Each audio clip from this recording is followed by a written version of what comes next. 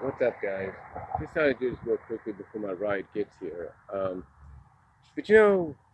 about, I would say last night mostly, I went on one of the Facebook group pages, and I don't know if it was Facebook, I think it was, but I went on one of the Facebook group pages. Someone had posted something, and quite honestly, hold on for a second.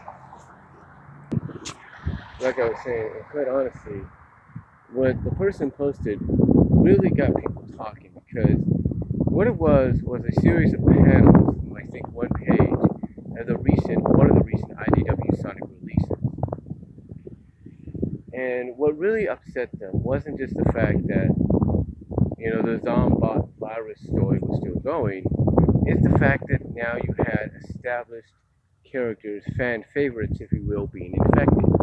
And the fact, the scene that they actually showed us was Amy Rose, carrying off Cream to safety, and Vanilla, Cream's mom, being infected and saying thank you.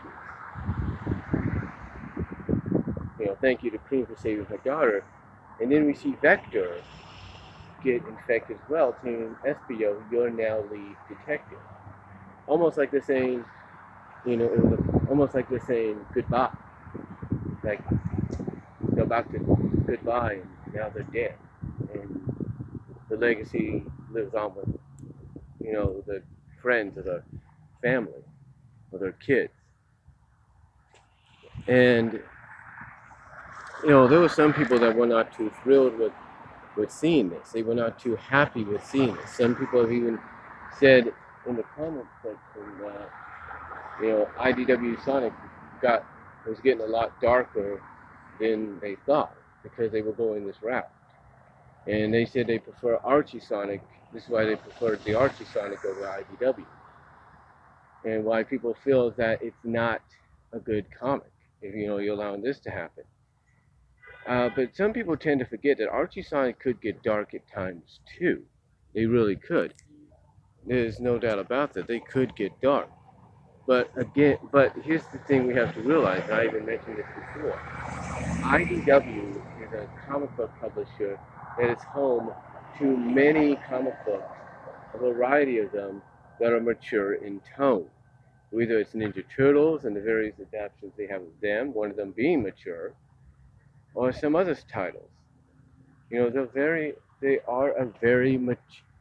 are in some parts of the publishing company. Hold on for a sec.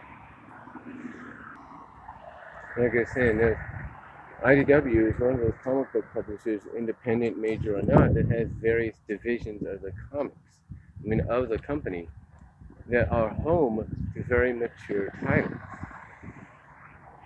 or adaptations of various franchises. Heck, My Little Pony Friendship is Magic even gets dark at times. Maybe not as dark, but it gets dark. Depending on the certain issues, the story, or even the spin-off comic books that they made that come out of Friendship is Magic's comic, like Fiendship is Magic, Nightmare Nights, you name it. They can be very dark and mature as well.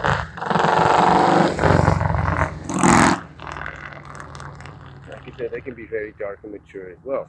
So I can see, though, why it's upsetting to some people and why they never really wanted Sonic to be in IDW and want him to remain with Archie or just be with someone else, because you're basically taking a character. I mean, Sonic himself, according to the story arc, excuse me for a second.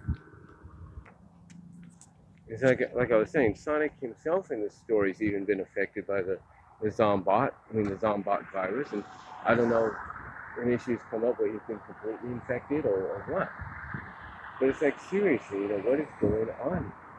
But it's like, seriously, in the eyes of a lot of folks, or those I've read, it's like, seriously, what are you trying to do?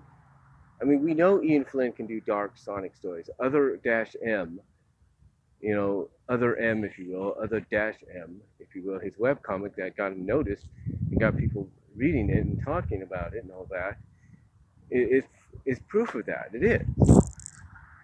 So, so the question is, why are people upset about how dark IDW's gotten with Sonic?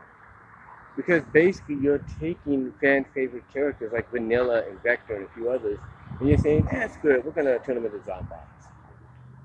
And you know why they worry about this? Because they know they've seen these kind of stories where somebody gets infected by some kind of virus, zombie virus, or whatever, and sometimes part of the culmination or the climax to end the entire story arc is the person behind it is able to find a way to cause those that have been infected to, either tear parts of the bodies. I don't think that will happen. Or tear parts of the body or do things that they normally wouldn't do. Heck, I get this image that, what if the story calls for the Zombots to merge into one big Zombot, you know, and to fight Sonic or the heroes? What if that happens? That would be crazy. Again, wouldn't put it past Ian to do it. Again, like I said, I wouldn't put it past Ian to do it, but we'll have to wait and see. But the thing is, it's like, I think what's really breaking the straw with a lot of fans when it comes to this is they've already been here. They've seen this before. They've seen what this will do, or what this is. They've seen it before, and they either know what the outcome is going to be. In other words, everyone being cured, or someone dying, or I don't know. It's like I said, certain things happening with characters that normally wouldn't. And again, I think honestly, fans are just not too thrilled. It's like, the early portion of the IDW Sonic was good. But it's like now you're going in directions that you shouldn't have to go into, that you shouldn't be doing, you shouldn't be touching upon. And I think that's what's upsetting fans a lot. It's upsetting them to the point that, hey, and I think what it is really is it's a hypocritical thing. It's like, wait a minute.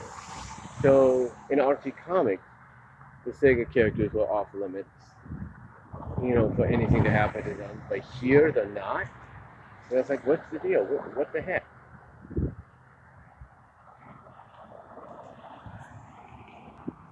Again, like I said, I think that's what's really upsetting fans. It's not just the fact that fan favorites are getting infected and this is happening to them, but it's like, really? So you can allow it here in IDW, but you couldn't allow it in the Archie comic? It's like, what the heck? And I think that's what really is upsetting them. I think the other thing that upsets them is the fact that what's happening is pretty much, it seems to them, and maybe I'm reading too much into it, but it seems to them that what IDW is trying to do is establish the comic characters along with Sonic to be kind of like the heroes, to be their interpretation, maybe the freedom fighters, outside of the game characters, where the game characters are basically put on the shelf. Now, I know some of you might be saying, well,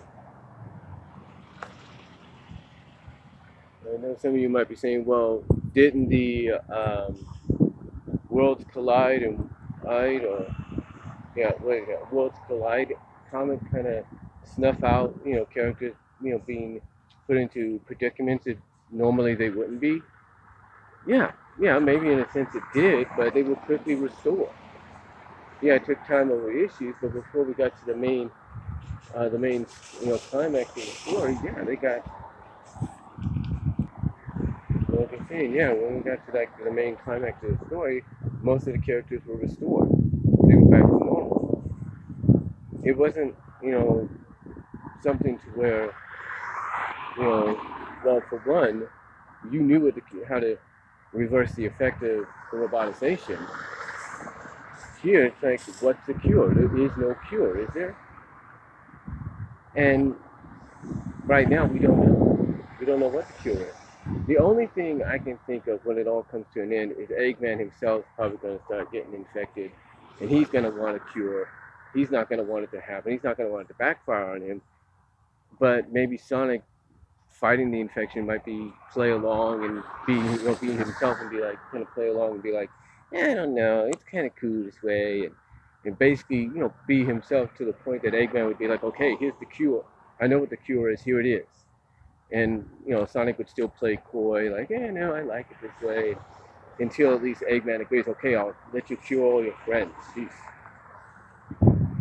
So I could probably see it ending like that, most likely. But again, it's like, seriously, I think it's more about hypocriticness on Sega's part and IDW's part for allowing this to happen. And mostly because of the fact that there's no cure to what's going on as we speak. Like I said, there's no cure to what's going on with the Zombots virus. And I think that's why some fans are upset, because usually they would know what the cure is before something, um, after something or before something, occurs. They would know how to handle it and reverse the effects. It's like here, it's, what's the cure? So, again, a lot of fans are not too thrilled with the Zombot story. I mean, yeah, there are some good parts probably, but even though I haven't read it yet, it's like the Zombot story arc is, maybe too much for their taste. I don't know. Or maybe they feel it's just a hypocritical move. But yeah, right now, the Zombot virus story is getting a mixed reaction. And so far, the reaction is not, it's leaning more towards negative than positive. But let me know what you guys all think. I know I sound like I rambled a little bit, but let me know what you guys think. Comment down below. Let me hear from each and every one of you. And I'm out.